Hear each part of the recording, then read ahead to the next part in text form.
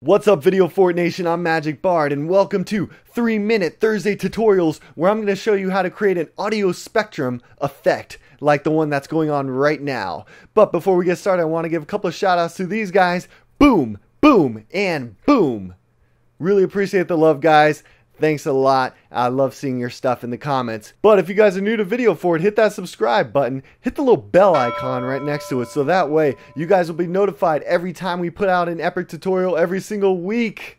Now, with that being said, let's throw up that clock and get things started. Alright guys, so what you want to do is start a new composition, and we'll call it audio spec. Enter and throw in a new layer. So layer new solid and press OK. And what we're going to do is add our audio track to the bottom. And then with your layer selected, let's just call this our spectrum layer.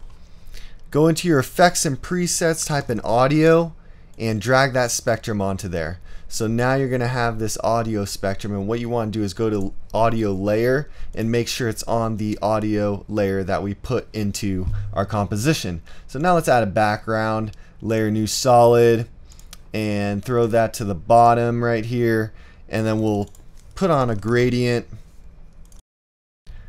and I'm gonna go with a 4-color gradient and just really turn down all these colors to a darker version of themselves. Okay, and then just turn up the blend and the jitter to 100%.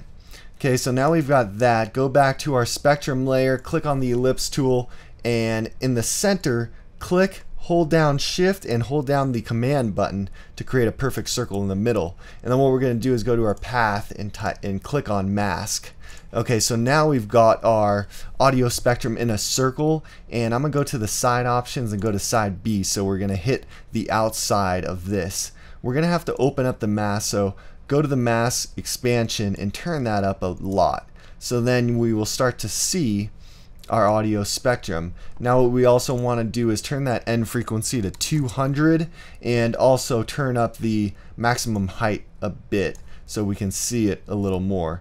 And cool, now we're getting somewhere. Let's also turn up the frequency bands. Okay, so we get that smoother look, and then we're also going to add a glow to the effect. So throw on a glow onto your spectrum, and then I also want to turn up this hue interpolation of the audio spectrum to 1, so I get that colorful rainbow looking effect, and then go back down to the glow, and let's just kind of mess with these. Let's turn up the radius just a bit and the intensity barely, and then we're going to duplicate this, so Command D, and then let's go down to the second one, turn down the intensity and the radius. You can turn it kind of up. Let's turn down the intensity, and we've got this kind of atmospheric look to it. Now all you really have to do is add your logo to it,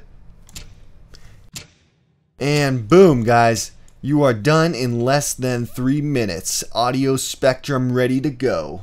Okay guys, so if this tutorial helped you out at all, please leave us a like and let us know in the comment section if there's anything new, any type of visual effects that you guys would like to learn. Maybe that you've seen off of Instagram or Facebook, or some movie that you want to know more about. Hopefully we can address those and get out some tutorials to you soon. I hope you guys are having an epic summer.